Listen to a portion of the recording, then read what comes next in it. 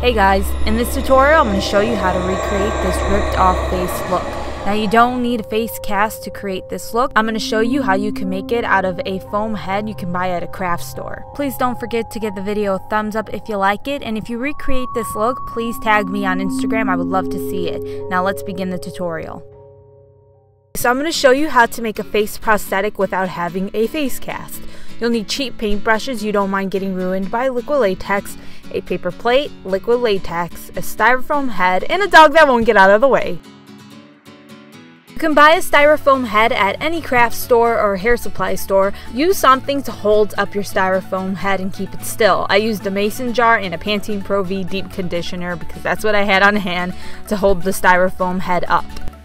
So you're going to pour your liquid latex into the paper plate and pick it up using your paintbrushes. I chose to use sponge brushes, and you're going to start applying liquid latex to the foam head. Now you can apply the liquid latex in thin layers and build up the thickness of the mask that way. But when you're just getting used to using liquid latex, I feel like doing it this way is tougher to get used to, because when I first started using liquid latex to make prosthetics, I would apply the liquid latex in thin layers, and I would always find my brush getting stuck to the previous layer, which then in turn messed up my entire prosthetic, and it would just turn into a big wad of liquid latex, because liquid latex likes to stick to liquid latex. So when you have liquid latex on your brush and then you apply that on top of the liquid latex that's already dry, it just kind of sticks. So I just prefer to apply a thick layer of liquid latex and wait the extra time for it to dry, and I feel like it comes out better looking this way as well. And you can always use a blow dryer to help speed up the drying process, or you can wait for the liquid latex to dry on its own. All you have to do is touch it, and if your finger basically makes the mask sink inward, it's not dry all the way through.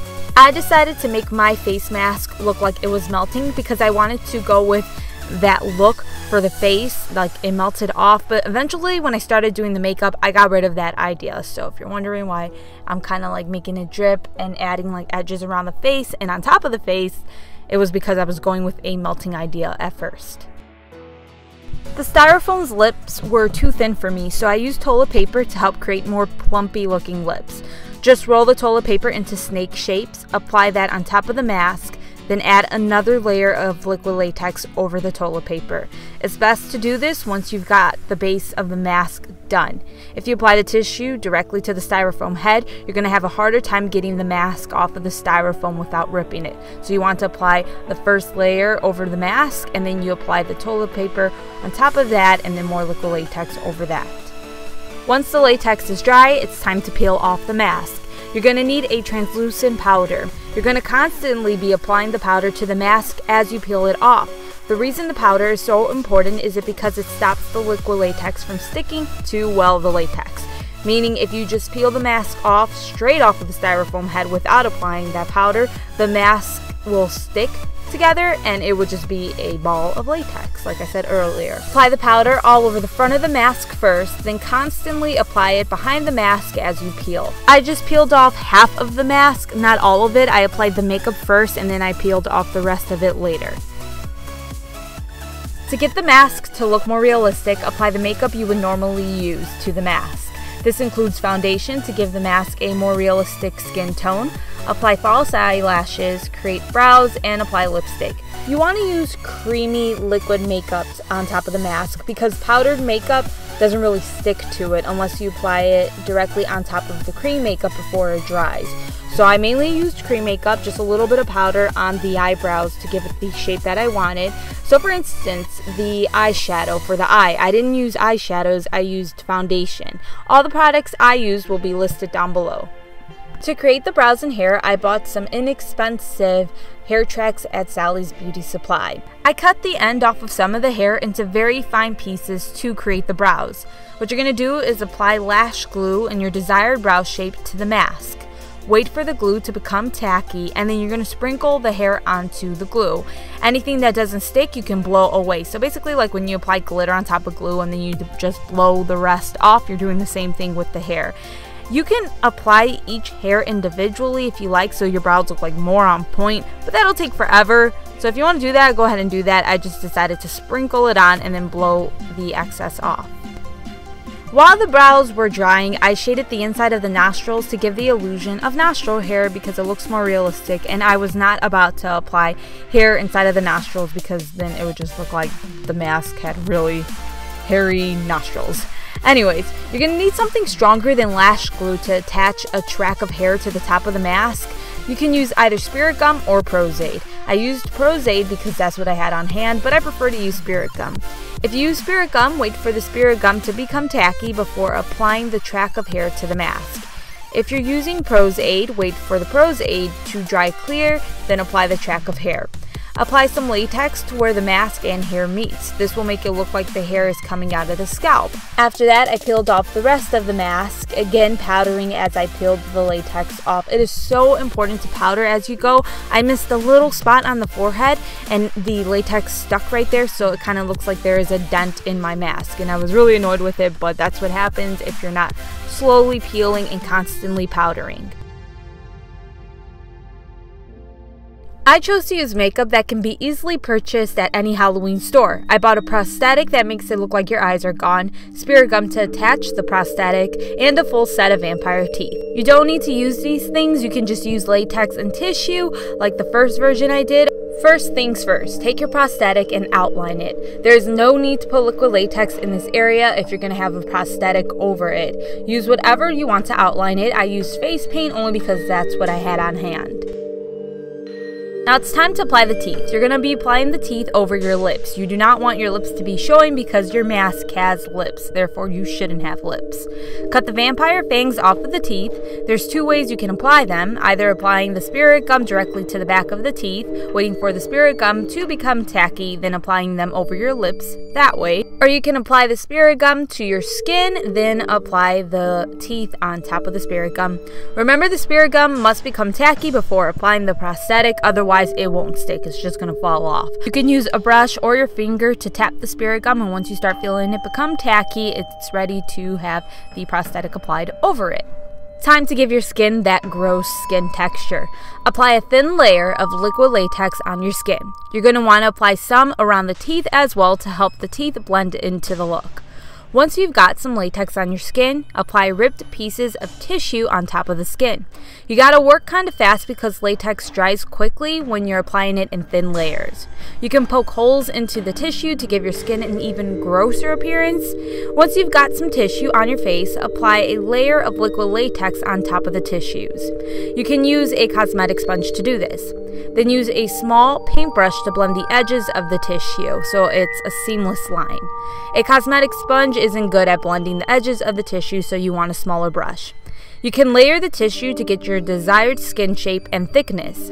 I ended up outlining around my face to go with the whole melting look, but I ended up skipping that like I said, and I just wanted to tell you guys that so you aren't all wondering why all of a sudden I have red paint around the face. You're going to apply the latex and tissue anywhere you see fit. Remember, if you get liquid latex in your hair, it isn't fun, it will pull your hair out, so don't apply liquid latex on your hair or eyebrows. I applied it to my forehead, but I made sure I didn't apply any near my hairline. I'm just going to apply makeup to that area to cover it all up. It's time to color the tissue. As the base color for your makeup, use a red cream paint. You can find cream or grease red paints at any Halloween store or places that carry Halloween makeup like Walmart or Target. You don't need to make sure every area of tissue is covered in red paint. A little bit of the latex color popping through makes it look more realistic. Now use a darker red cream paint to define the flesh. You don't apply it all over the face, just randomly here and there. This adds more texture to the skin and creates depth. It's time to apply the eye prosthetics. I chose to apply them after doing the mouth and forehead because, well, it's easier to see without the black netting over your eyes. You can apply them the exact same way as you applied the teeth. Apply your spirit gum, wait for it to become tacky, then place the prosthetic onto your skin. To blend the prosthetic in with the rest of the makeup, you do the exact same thing as you did before. Apply latex over the prosthetic, then apply tissue over the latex, add another layer of latex, so on and so forth. Around the nose, you want to build up the tissue again to get that nose bone. So you want to build it up a little bit more than the rest of the face. Don't apply latex on the tip of your nose though. Just paint that makeup with the cream paints. It looks more realistic, like a actual skull. And on top of that, you don't have to be irritated by the liquid latex on your nose. And the entire night, you really want to scratch your nose, but you can't.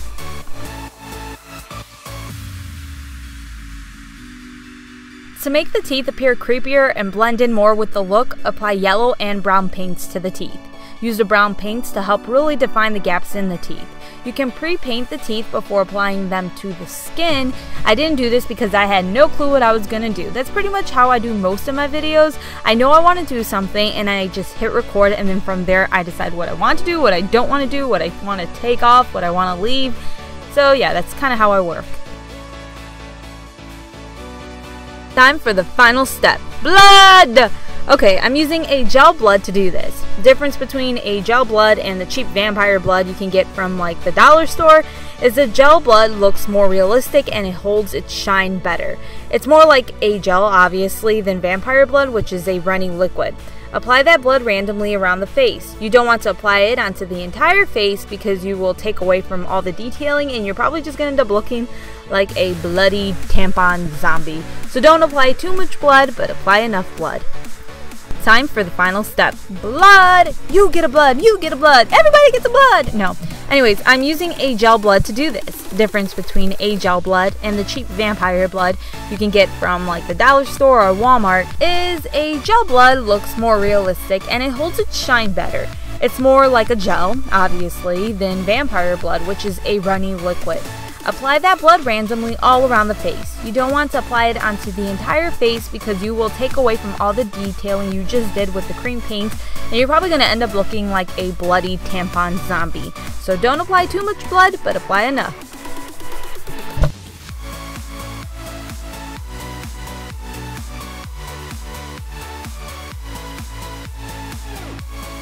Hope you guys enjoyed the tutorial. I'm so proud of this look, especially since I've never been to like makeup school. So please give the video a thumbs up if you like it. Let's see if we can get this video to 1,000 thumbs ups. I would be like so freaking ecstatic. Anyways, I'll see you guys in my next Halloween tutorial. Make sure you subscribe if you're not subscribed so you'll be notified when that video comes out. And I'll see you guys. Take care. Bye.